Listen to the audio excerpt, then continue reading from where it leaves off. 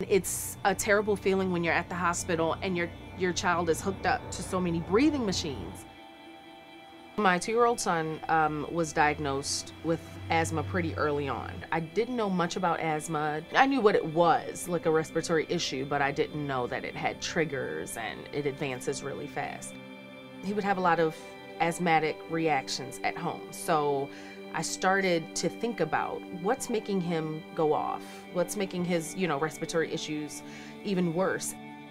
My 7-year-old was diagnosed with asthma at 2 years old. He still suffers from asthma attacks at some points during the seasons, like when it's like a big weather change from winter to spring.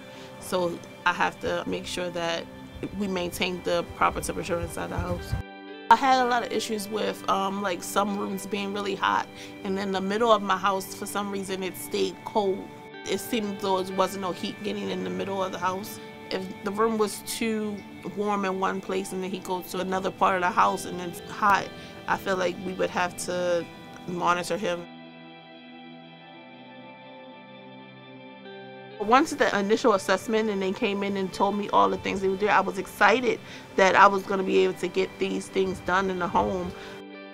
Me not knowing that it wasn't any insulation in there really had me thinking, what else is it that could be done?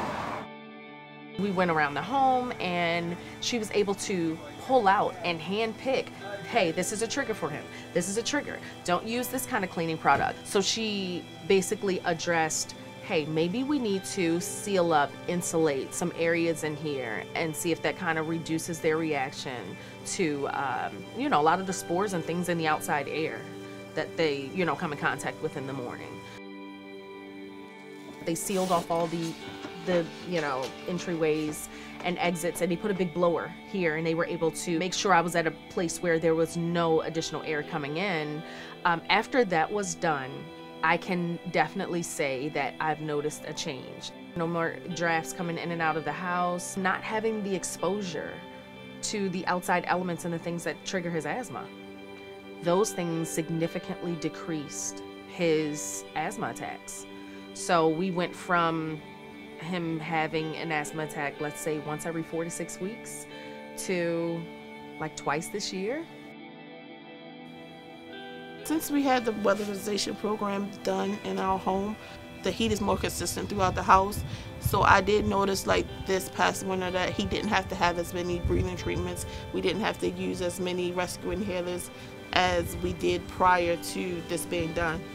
So it helped out. I feel as though it helped out a lot. I'm Mama Bear, I'm always alert, but he tends to roam freely now that I don't have to make sure that he stays in one specific area of the home.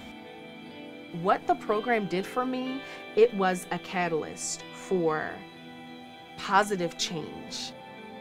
When my kids are home, I know that they're safe. I know that they're breathing in clean air. I know that I'm cleaning with the proper cleaning products and not overexposing them to a lot of chemicals that they shouldn't be exposed to in their home where they sleep.